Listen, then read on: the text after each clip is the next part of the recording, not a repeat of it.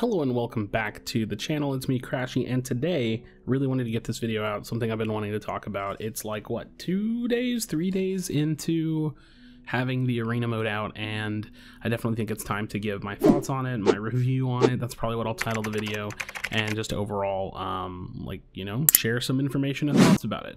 For one, I am going to, very briefly cite a source, and I'm gonna have this Reddit post down in the description below. And basically this Reddit post, again, like I said very briefly, it really brings up a lot of inconsistencies with the point system and how it works and how many points are being given out versus taken away, and I'm gonna kind of touch on that very lightly from my perspective. But this post is very informative. It's definitely something you want to go check out. I linked it on Twitter earlier today or yesterday, depending on when you're watching this video, and it was pretty insightful and definitely something that I think is worth the read, and super kudos to the Reddit user that made it, because it was it was well put together, and I definitely appreciate that. So the arena mode is Epic Games' version of like an open ranked mode, and it features 7 divisions, from Open Division 1, 2, 3, Contenders Division 1, 2, 3, or like 4, 5, 6. I don't even remember how it's titled, but there's 7 divisions, open to contender to champion, and in theory it's pretty cool, and it definitely gives us that structured ranked feel that we're looking for. But there are definitely some glaring issues and some things that need to be changed, and I have a nitpick specifically. This is definitely something I'm bringing up, and it's not something that I've seen a lot of complaints on, but I just feel like this mode lacks a certain theatrical presentation to it. It's just kind of boring. It's just like contenders 1, 2, 3 and open 1, 2, 3, and it's just kind of bland. Like they couldn't have come up with like their own names, or they couldn't have gone bronze to diamond like a lot of traditional rank systems, like literally anything other than what they did, in my opinion, because it's just very bland. Now if you are going to go with these named divisions where they have like a numbered division within them, this ranked mode needed to be way more depth than just seven divisions, you know what I mean? Or it would be essentially 3 divisions where it's open, contender, and champion, and then there are numbered divisions within inside of each rank or something, however you want to look at it like that. So I just feel like the presentation is just off, and again, I'm going to bring this up first because it's just a nitpick. It doesn't really matter. What matters is how the system works, how it feels, what kind of games we're getting, and what the end result is, and that's what we're going to be talking about today. So I don't know, it's just kind of ugly. It's not very, like, there's no pizzazz, there's no showmanship to it. It doesn't feel good to say like, oh yeah, I'm contender 5, division 5, or I'm contender or champion. It just doesn't seem that weighted, and that's not fun when it comes to a ranking system. But the issue that I'm seeing personally, and this is, we're going to talk basically like from the end backwards, is that the games aren't serious. Nobody's taking these games serious. Everybody's W keying. They're all playing for the kill points. It doesn't really matter if you win, and for a lot of the first 2 divisions, first 2 or 3 divisions, you don't even pay a bus fare.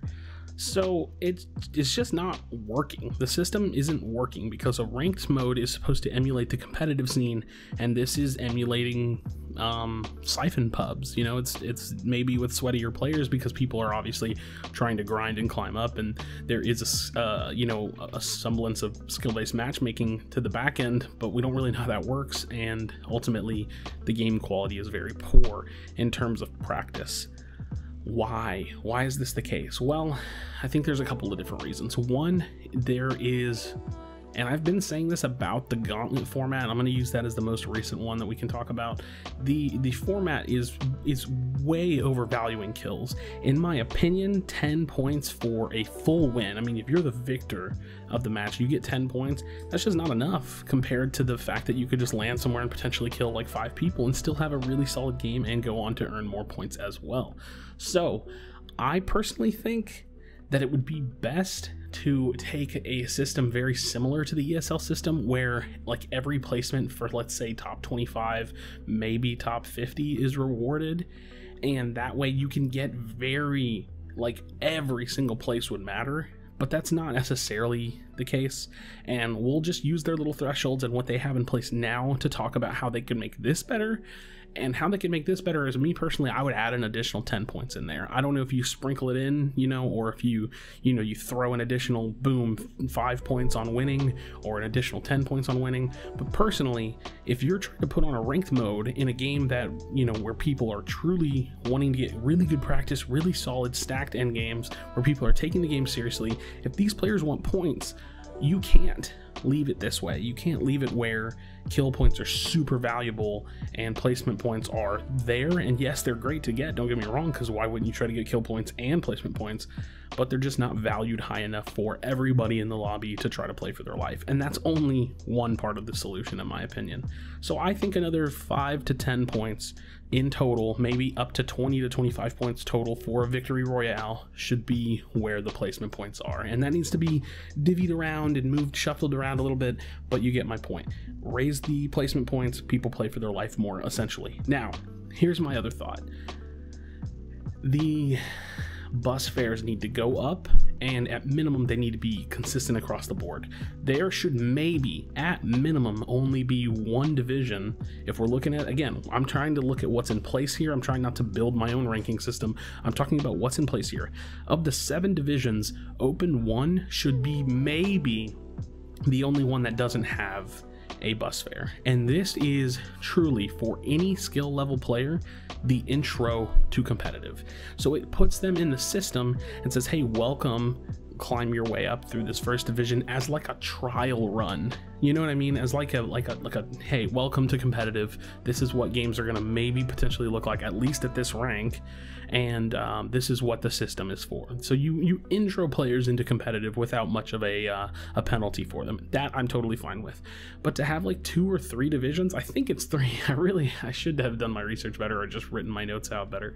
To have like 2 or 3 divisions where you don't pay a bus fare, it just makes no sense. This is a time game now. So now it's a game of spending more time to climb, because eventually someone who's not losing points is going to keep gaining points. Does that make sense? Like, I could lose 15, 20 games and get 1 kill, and guess what? I went up. That doesn't make any sense. So maybe one division can have no bus fare, but I think at minimum across the board, it should be a 2 bus fare all the way up. Now, as we increase in rank, depending on how many points are being giving out, those bus fares may need to go higher. And personally for me, what I have said, and this again has room for interpretation, or has room for discussion and shuffling things around, I think if you're placing bad, because other ranked modes are based on, like, elo based rank modes are based on winning and losing, and that's kind of a hard thing to achieve in a BR. But I think if you were to look at the lobby, let's say, the top 50% of players are essentially being looked at as winning, right? You're kind of winning in terms you're better than half the lobby, and the bottom 50% of the lobby is kind of losing. So what if the bottom 50 players, or the bottom half teams, what if they lost points? So what if you now have, let's say, Division 2 is -2 point bus fare, and if you're not in the top 50% of players, so if you're not, you know what I mean? Like, if you're not top 50 or higher in solos, you're going to lose points. You're going to lose an additional 1 or 2 points on your rating, because ultimately the goal should be to play your life, to slay out, to get kills when you can, and to try to win the game. It's not just a slaying game, it's not just a placement game. We need to have things in place that are punishing players for just spamming games and going crazy, and we need to have things in place that are rewarding players for being ultra consistent and going into the late game more and more, as that's kind of like the goal of Battle Royale. So in conclusion, my thought is, like, to TLDR this summary, I think that placement should gain an additional anywhere between 5 and 10 more points total, leading up to about 20 to 25 points, because I think even if you were to like spread those points out pretty evenly, I think throwing like an additional 5 points on top of a victory royale would be super cool, just because it's like, oh man, we got that win, it feels like super impactful. And on the flip side of that, I think if you're performing poorly consistently, like if you're constantly in the bottom like of the lobby, you're dying early, you're dying off spawn all the time, I think you should actually be punished for that. I think you should be losing points on top of the standard bus fare that you would have to spend per rank, or like per division, depending on how high up you are, because I do think that bus fare should increase the higher you go. So ultimately, in conclusion, again, We need better quality practice, and in order to get better quality practice, you need to have a better like points curve. You need to have a better the system needs to better define what the player's actions are. And I think consistently for a while we've had a very W key aggressive format, and I would like to see that change, because when money's on the line, when you only have 10 games, it doesn't play this way. And so there's no reason for us to have a system that does this. And you know what I mean? Like, okay, so look at like the gauntlet. When you're open, there's no, you know, there's a bus fare or whatever. When you go into tournament, there's no bus fare. So that's truly the bus fare, the losing points is truly a mechanic to make it a more long running ranked mode.